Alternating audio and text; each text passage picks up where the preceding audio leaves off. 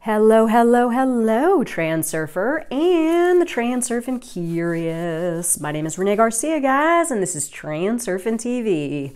And today on Transurfing TV, I'm going to start a little 3-part series. It's going to be one of these numbers where I kind of read a little from the book. I am going to tackle 3 parts of a concept, which is going to be the alternatives flow. Today, we will go over going with the flow.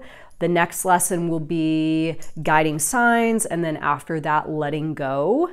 And these ideas that I'm going to express to you today and the lessons to come really are like game changers. They really are, especially for those of you that are using a lot of inner intention like I was in my pre-transurfing reality.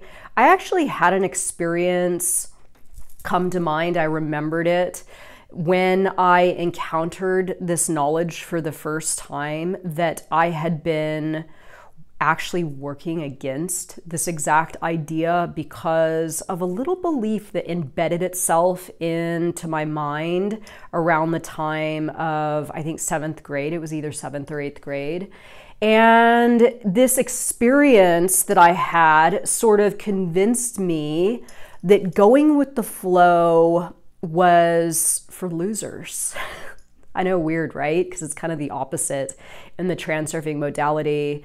I had a poster that was next to my desk in junior high that showed a boat on some waves, a sailboat on some waves in the sea. And the little caption was something along the lines of, what are you gonna do? Make waves or coast with the flow, or something like that. And I remember thinking to myself that the making waves was you really like doing stuff, right? You really making things happen in your reality. And the going with the flow part was like you, as Vadim says in the book here, getting tossed around in your little boat by the waves. So I actually equated going with the flow in a negative way.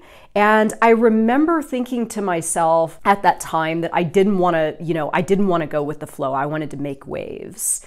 And I expressed this to the girl sitting next to me in this class, and she said, "Oh no, Renee, you won't make waves. You're definitely the type of person that will just get taken by the sea or whatever." And it's so amazing, 25 years ago, right? I remember this. And this whole idea like came to my mind when I started to read Reality Transurfing, and I realized that that little seed that had been planted in that course, in that class, grew into this big way of operating where I was using a ton of inner intention constantly. So I had achieved some success in my life, but it all came pretty hard. And when I found this knowledge, I was like, holy shit, there's an easier way to do it. And since I found this concept and really started to implement it in my life, not only have I released myself from that inner intention modus operandi and switched over to this much easier way of operating, but more has come to me. So not only am I released from the thing that is like causing me distress, but I'm actually getting more, working from an entirely different place. So that's what I'm going to discuss today when I read a little bit about this chapter, Going with the Flow. Before I get started, remember to like this video, comment below, and subscribe to this channel. And all of our courses, man, we're loaded up. Mo Money, Becoming Magnetic, Reality 2.0, Tufty 2.0. Check out the links below. I will also post the links in the comments. And join us on the Facebook group, the International Transurfing Institute Facebook group. group. Follow me on Instagram, reality_transurfing. Okay, so today, going with the flow, I'm actually going to read a little bit from the first part of this, and then I'm going to read a couple of chapters within this section here because I feel that, you know, there is some information that is absolutely pertinent to tapping into this concept like today and doing this, and some of it not so much. But really what it has to do with is importance. I know importance is kind of like the root of all evils, right? And it is the opposite of going with the flow. So I will start and then have a little discussion afterwards of how exactly this knowledge has helped me in creating my own reality. So the needy and the indignant go weakly with the flow of life while the fighter pushes against the flow. Of course, in life, no one person is a pure example of either role. We all adopt one or more of these roles to a greater or lesser extent as life changes, and yet none of them are particularly effective. If it is not advisable to fight and going with the flow is too limp, what other options are there? Earlier, we described how reason authoritatively asserts its will based on common sense. Some people rationalize in a very reasonable, intelligent manner and yet are totally incapable of solving their own problems. How useful can common sense be if the mind cannot use it to provide an ideal solution to the problem? The thing is that even though the mind is being rational, it remains unaware of the fact that it is influenced by the thought patterns created by pendulums. Certainly, while a person is playing the role of the needy, the indignant, or the fighter, there can be no question of freedom of movement. In reality, the fighter has no more freedom to assert their true will than the little paper boat. I mean, isn't this amazing that I remembered this poster from junior high years and it was talking of exactly this? How incredible. Metaphorically speaking, this is how the fighter moves with the flow of life. Pendulums provoke the fighter, who then swims against the current, not understanding that it would be easier and more advantageous to use the flow. The fighter's mind is gripped by pendulums, but the fighter is resolutely set on battle, and by making resolute decisions, whips the water with all his might in places where calm, smooth movements would have sufficed. Now imagine a person who neither goes with the flow, causing additional eddies in the water, nor lets the current carry them utterly like a little paper boat. They would be intentionally moving in harmony with the flow, noting the sandbanks, obstacles, and dangerous areas along the way, making smooth movements to keep their chosen course. This is the person at the helm. How useful is it to think of life in terms of flow, and why is it so injurious to swim passively or try to resist the flow? The information that lies in the alternative space is stationary, like a matrix. At the same time, the information structure is organized into chains of cause and effect, which give birth to the flow of alternatives. This is what we mean when we talk about flow in the context of transurfing. The main reason to avoid actively resisting the flow is that in doing so, you expend a huge amount of energy either in vain or to your own detriment. Neither can you rely entirely on the alternative's flow, for it could carry you into a calm lagoon as easily as to the edge of a waterfall. One should therefore proceed with a sense of caution, correcting one's movement with smooth actions. A person should also be aware of the general direction of the flow, which is determined by their chosen goal and the means of achieving it. Once the general course has been determined, one should rely on the flow as far as possible. Okay, so I'm going to stop here for a moment. I'm going to say something and then I'm going to read 2 quick paragraphs to wrap this up. So essentially, my little story about being in junior high and seeing that, what are you going to do?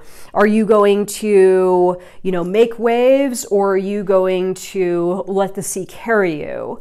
So this is what Vadim Zeland is talking exactly about. These two modes, which most people fall into for their, to their detriment.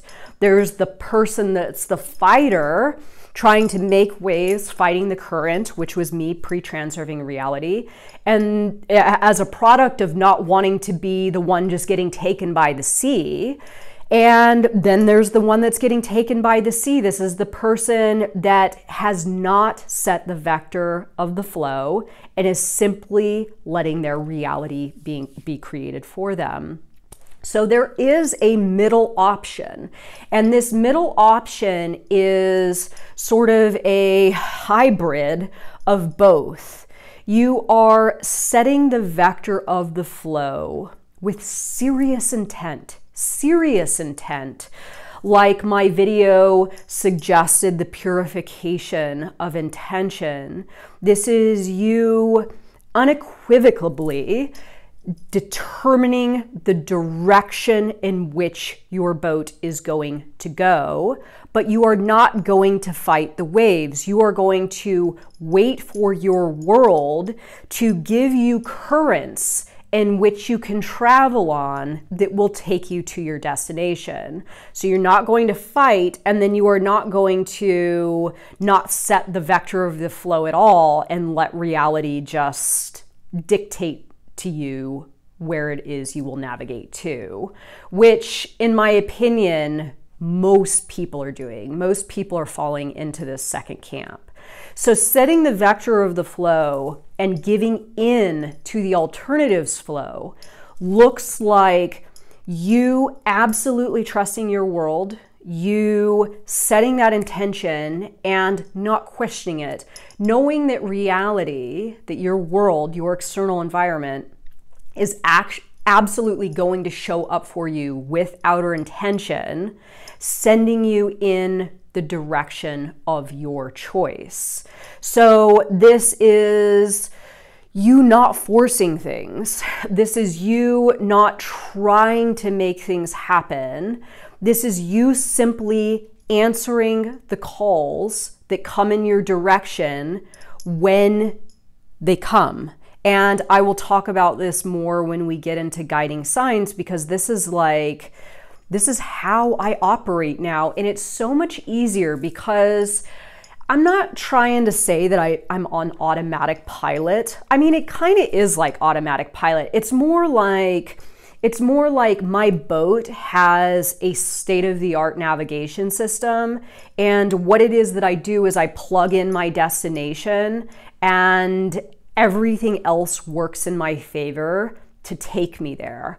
I just have to make sure that I'm staying on course and I'm answering all the different things that come in my direction that I need to plug into that are going to help me get to that final destination. And it is really, really powerful. It's really energetically efficient.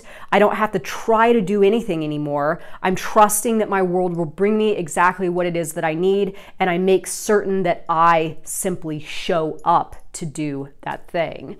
So let me read the last two paragraphs that I feel are valuable. So the mind is constantly under pressure from projected levels of importance and so hindered from making truly efficient decisions. Inner and outer importance is essentially the main source of the problem, causing balancing forces to manifest in the form of rapids and whirlpools along a person's path. If you reduce the intensity of projected importance, the flow will return to a calmer current. The question of whether one should surrender oneself to the flow is also important. Outer importance encourages the mind to look for complicated solutions to simple problems. Inner importance convinces the mind that its reasoning is sound and capable of making only the right decision. If we reduce the intensity of projected importance, the mind can breathe freely.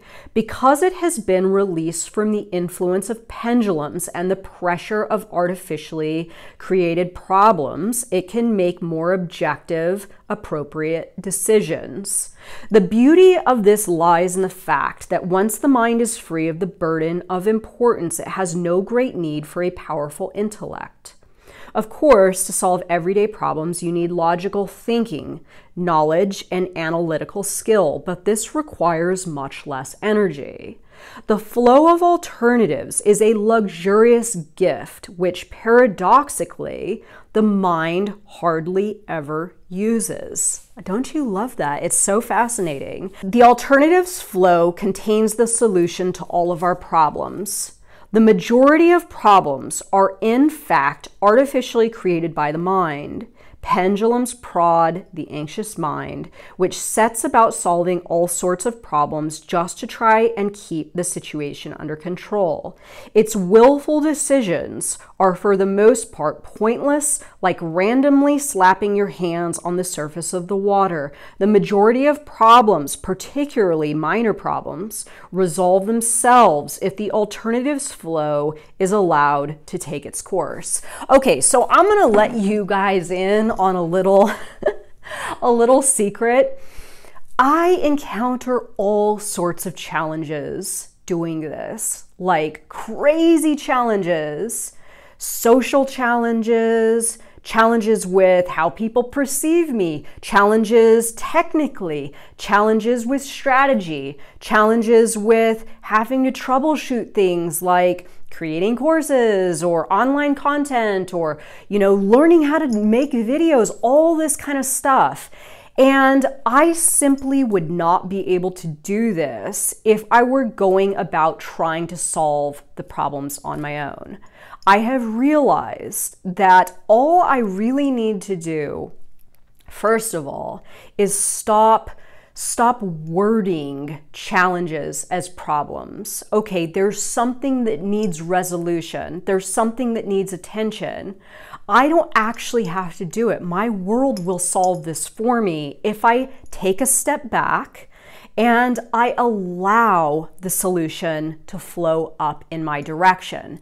Now, this is how I'm going down this river, down this stream, through my doors to my goal, is I'm letting not only my world take me and show me all the ways in which I can achieve this goal easily without using inner intention, but along the way, all the solutions are presented to me in the time frame that my world sees fit. And with this, I have the ability to do all the different things that I'm doing because energetically I'm whole. If I was trying to struggle, fight, solve problems, all of these different things, I would not be able to do this. I really do believe that. So in order for me to achieve what it is that I am intending on achieving, the alternatives flow is absolutely key. In addition, everything else that I have been challenged by in my life is also benefiting from this flow of solution. My money problems have dried up. My issues with my romantic life have resolved. This flow, this alternatives flow, does not only help you with your goal, but it helps you to resolve everything else at the same time. It's kind of like you bring your soul frail to the equation, you bring your highest and best, and you bring your solid intention and your goal, and your world is going to help you via the alternatives flow sort of work it all out. And I know this is like a super meaty topic. I'm going to go through the top 3 sort of points that I see being the most beneficial for those of you that have not yet read the book. But again, read the book if you are struggling in your life right now, because the alternatives flow is going to show you that there's a much easier way to do things. And thank God that I found this out after, 35 years of life. And I now can honestly say I operate in a much different manner. And it's so much easier and it's so much better. So tune into the next one, Guiding Signs. This is you paying attention to your external environment that is showing you the way in which you need to go. And again, oftentimes we're so overworking it inside, we don't see our world yelling, blaring, giving us all the guiding signs to help us towards that version of reality that we intend to materialize so much more simplistically. So I hope you appreciated this video, and I will see you guys next time. Have a good one. Bye.